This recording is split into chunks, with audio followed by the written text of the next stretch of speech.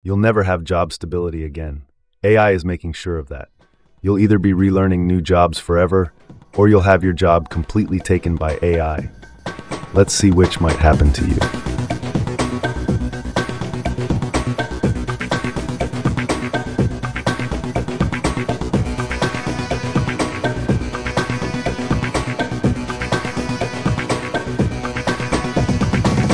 Hey, I'm Theodore, and welcome to A.S.D, where we break down the future of work.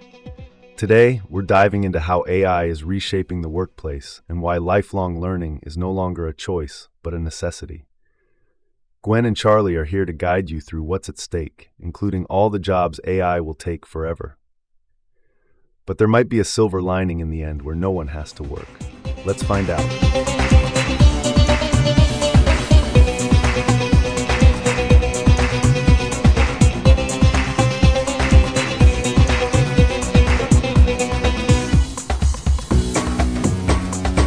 All right, so you guys sent over a bunch of articles all about AI and the future of jobs, and honestly, it's a lot to unpack. Some of it's pretty intense, like Elon Musk's predictions. Yeah, no kidding, right? Yeah.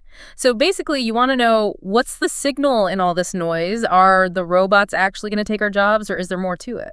Well, it's interesting how much this whole thing rhymes with history. You know, the fear that machines will come for people's work. It's not exactly new. We've seen this same pattern again and again. I get that. It's almost like a cliched sci-fi plot, but now it's happening for real. Right. Like in that article about Elon Musk's vision of an AI-dominated future, it even brought up the Luddites, those textile workers who literally smashed up the machines back in the 19th century. Oh, yeah, totally. They were not happy campers. Not even a little. And honestly, I kind of get it. If I saw my livelihood being threatened by some newfangled contraption, I don't know if I'd be too thrilled either.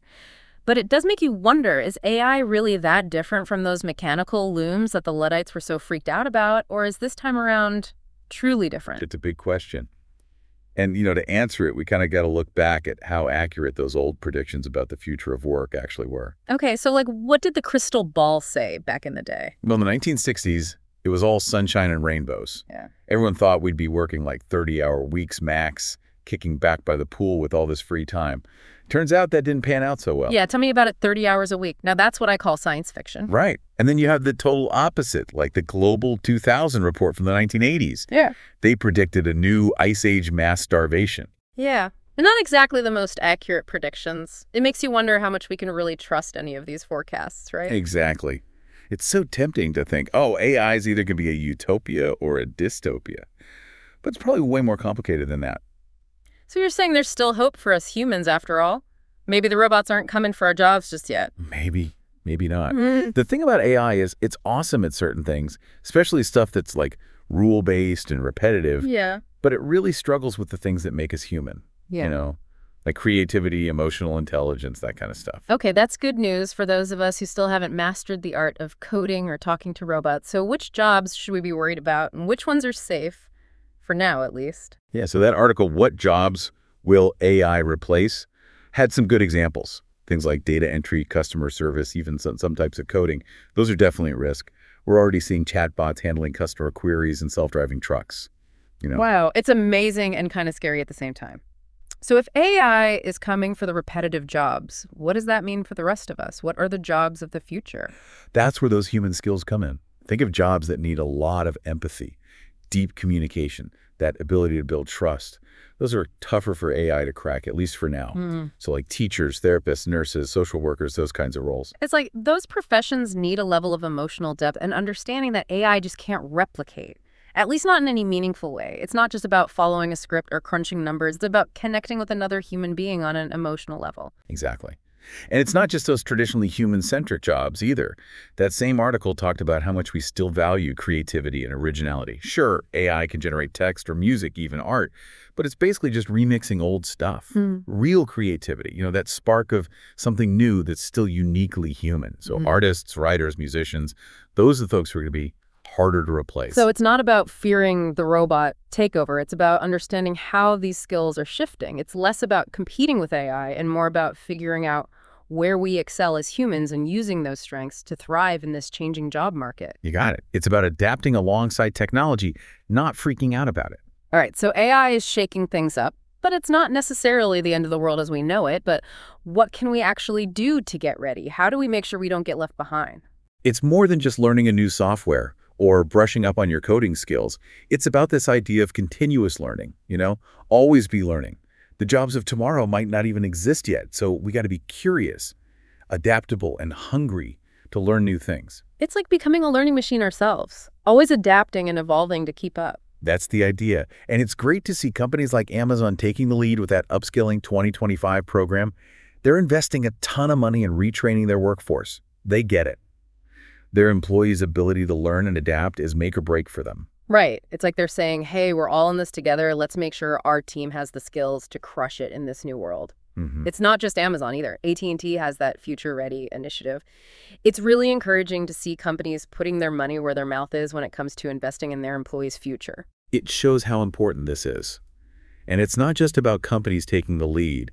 It's about each of us taking charge of our own careers, asking ourselves, what are my strengths? How can I build on them, stay curious, and roll with the punches? It's like we're all CEOs of our own careers now. We got to be proactive and see change as an opportunity, not a threat. Exactly. And that's exactly what we're going to dig into in our next segment.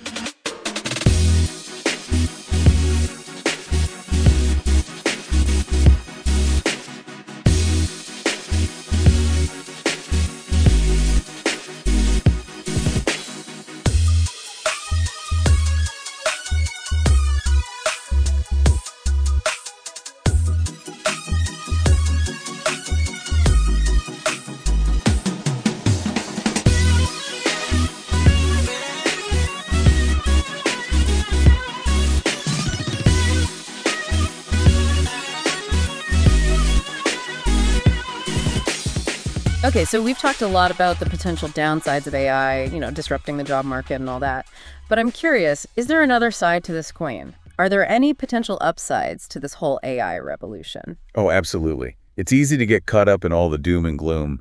But those articles you sent actually highlight some pretty exciting opportunities, too. Okay, I like that. So tell me more. What's got you feeling optimistic? Well, for starters, remember that article about hybrid work trends? It talked about how the pandemic really sped up a lot of changes that were already happening, like the whole remote work thing, flexible schedule. Oh, yeah, the great remote work experiment. Right.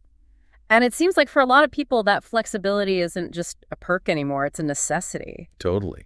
And what's interesting is even with some companies trying to drag everyone back to the office, it seems like hybrid work is here to stay. It's a top priority for employees. And a lot of businesses are finally realizing that, hey, it can actually be good for them too. Increase productivity, lower costs, access to a wider talent pool. So more flexibility, more control over our schedules, potentially a better work-life balance. Those are definitely some major perks. But what about the work itself? Is AI going to turn us all into like spreadsheet crunching robots, even if those robots do get to work from home in their pajamas? Not necessarily. That 9 Trends That Will Shape Work article brought up this really interesting concept they call the cost of work. It's not just about the salary anymore. People are thinking about the time, the energy, even the actual money they spend just getting to and from work. It's like they're saying, my time and well-being are valuable, and I'm not going to sacrifice them for a job that doesn't get that. Exactly. And employers are starting to pick up on this. The article mentioned companies trying out some pretty creative benefits to offset these costs, like housing subsidies, help with childcare, even student loan assistance. They're starting to address the real-life stuff that today's workers are dealing with. Wow, it's like the whole idea of a job is changing. It's not just about clocking in and out anymore. It's about finding something that fits into your life and your values. And speaking of redefining work, that same article also talked about this growing interest in 4-day work weeks. Wait a minute, 4-day work weeks? That sounds kind of like a utopian dream. Is that even realistic on a large scale? It might sound crazy, but it's gaining some serious traction. Some companies are already giving it a shot, and the results are pretty impressive. Higher productivity, happier employees, even a smaller environmental impact. It's like a win-win-win. I can see why people are into it, but I have to ask, how do you actually make it work? I mean, cramming 5 days of work into 4, doesn't that just mean longer hours and more pressure to always be on? It's not about just squeezing everything into fewer days. It's about rethinking how we work altogether. Yeah. It's about getting rid of pointless meetings, streamlining processes, and giving people the freedom to focus and be more productive during those 4 days. So less busy work, more efficiency and intentionality. I like it. Exactly. And this actually ties into another big trend that came up in a few of the articles, skills-based hiring. More and more companies are ditching the whole resume thing and focusing on what people can actually do, their skills and abilities, not just their degrees or their past job titles. It makes sense. I mean, a piece of paper doesn't always tell the whole story about someone's abilities. Totally. And that upskilling and reskilling article talked about how careers are becoming way less linear these days. People are switching careers all the time, learning new skills, constantly reinventing themselves. It's less about climbing the corporate ladder and more about navigating this dynamic jungle gym of opportunities. Love that analogy. It really captures the whole adapt or die vibe of the current job market. Right. So what employers really want now are people who are adaptable, quick learners, problem solvers, good communicators, Yeah. and of course those uniquely human skills we talked about before, empathy, communication, critical thinking. Yeah. As AI takes over more routine stuff, those skills are only going to become even more valuable. Okay, so it's about being a jack of all trades, a master of adaptation, and never losing sight of those core human skills that make us who we are. Wow, it's a lot to take in. It is, but it's also pretty exciting. I mean, the future of work isn't set in stone. We're shaping it right now with the choices we make, the skills we develop, the attitudes we embrace. It's almost like we're pioneers in this uncharted territory, figuring out the rules as we go. But there's still one big question looming. What happens to the people whose jobs are most vulnerable to automation in this brave new world of work? That's the million-dollar question, isn't it? We've talked about all these exciting possibilities, but we can't ignore the people whose jobs are most likely to be automated. What happens to them in all of this? It's the big elephant in the room, for sure. That jobs lost, jobs gained. The article didn't shy away from it either. It basically said that while AI will definitely create new jobs, it's not going to be this one-to-one trade-off. The whole nature of work is changing, and some people are going to feel it more than others. Yeah, it's like that saying, when one door closes, another one opens. But what if you don't even know where that other door is? What if all your skills suddenly become irrelevant? It's a real concern. Yeah. And it shows how important it is to get ahead of this curve. That same article talked about the risk of income inequality, basically, where the high-skill, high-paying jobs keep growing, while those middle-income jobs, the ones that are easier to automate, they start disappearing. And AI could make that whole thing even worse if we don't do something. Right, so it's not just about how many jobs there are, it's about what kind of jobs and whether people can actually get them. It's like we need a whole system upgrade. So what are some potential solutions? What can we do? That article is a world with no work possible. Had some pretty radical ideas. It argued that we need to rethink the whole social contract, like how we value work and how we create opportunities for people to contribute, even if there are fewer traditional jobs to go around. Okay, that sounds like a pretty big shift. So what does that look like in the real world? Well, one idea is that universal basic income thing, giving everyone a safety net, Yeah. regardless of whether they have a job. But it's not just about handing out money. The article stressed the need for massive investment in education and retraining programs so people can actually thrive in this new world of work. Makes sense. We got to prepare people for the jobs of the future, not the jobs of the past.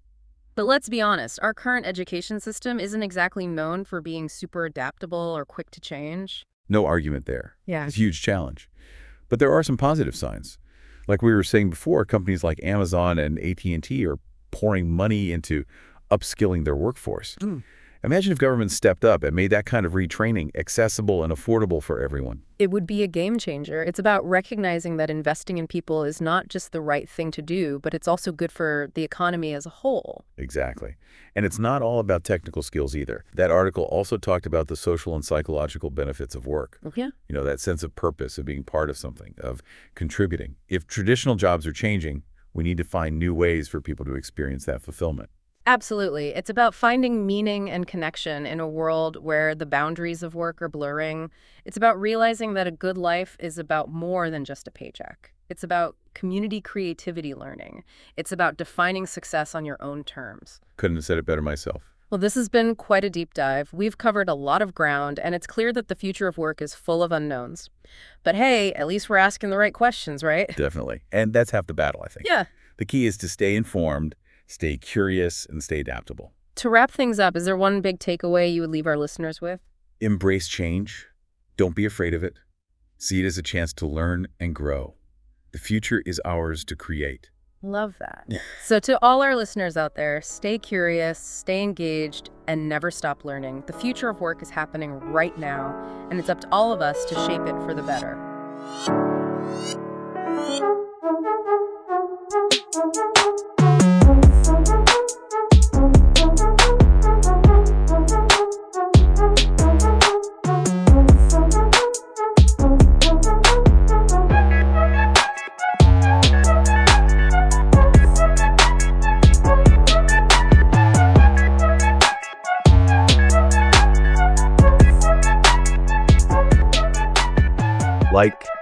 subscribe, and share this with someone who hates going to work.